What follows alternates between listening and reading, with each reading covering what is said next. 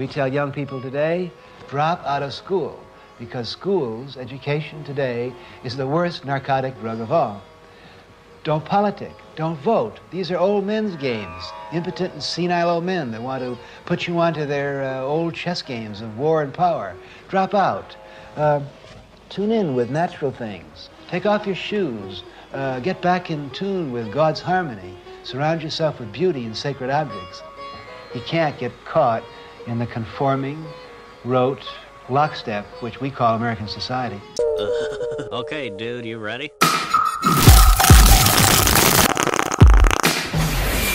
I know words. I have the best words.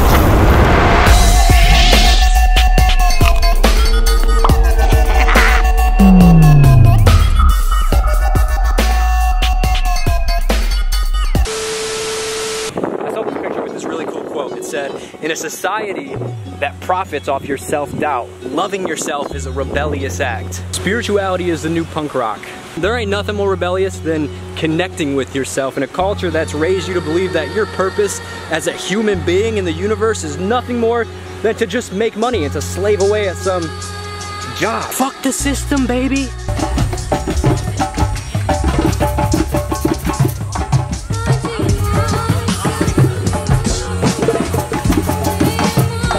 What we are being presented with isn't satisfying us. We are human beings on a planet. You think this is what we're supposed to be doing as we float through space? We want to be back in touch with beauty and love. Terrence McKenna had this idea that our culture is sick, and like any body, when it gets sick, it produces things to counteract the sickness. It wants to cure itself. I think what we are seeing now with these social revolutions and gender liberation and Black Lives Matter, all of this is a self-healing effort. Things like psychedelic use, tattooing, body piercing, rave culture. What these things have in common is that we are trying to cure ourselves through an archaic revival. We have this nostalgia for the Paleolithic.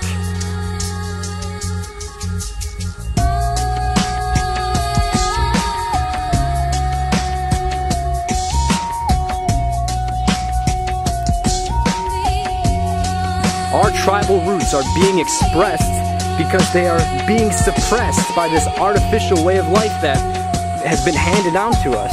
I've tried being sad at the world. I've tried being angry at the world. None of it worked. It always came back to me. It always led me back right to myself. So if everything I'm doing is just leading me back to myself, maybe there's something within myself I'm supposed to be paying attention to that I'm ignoring.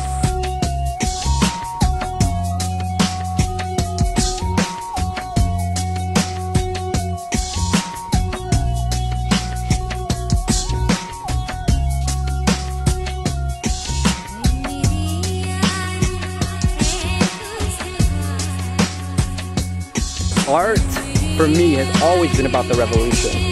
We are infinite creative beings. So to get in touch with that is to get in touch with our truest, purest state.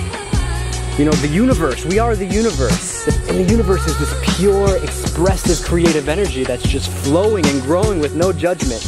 And to get in touch with this creative space within yourself, you have to feel. No more hiding stuff.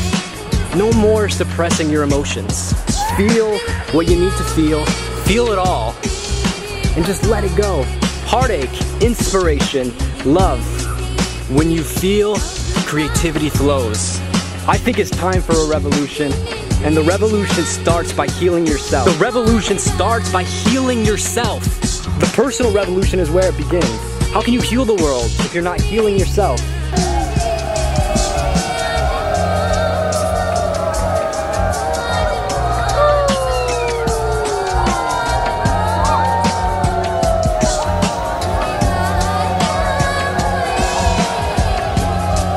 We all want change, but none of us are taking the steps to change ourselves. We all want to help our brothers and sisters.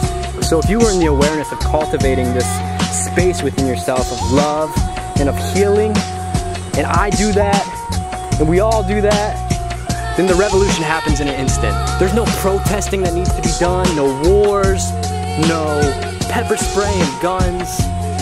It's just a shift in awareness. I don't know if you guys can see this crazy ass spider, but oh shit, there's one right there in front of me. Oh fuck, I didn't even see that there. Jesus Christ. Goodbye.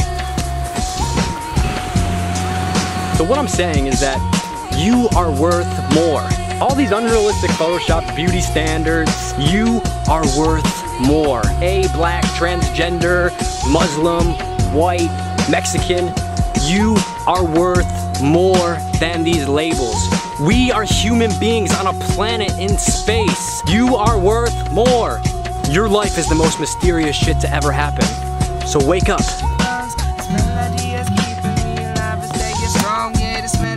Keeping me alive and staying strong. This melody is keeping me alive and staying strong. I said this melody is keeping me alive and staying strong.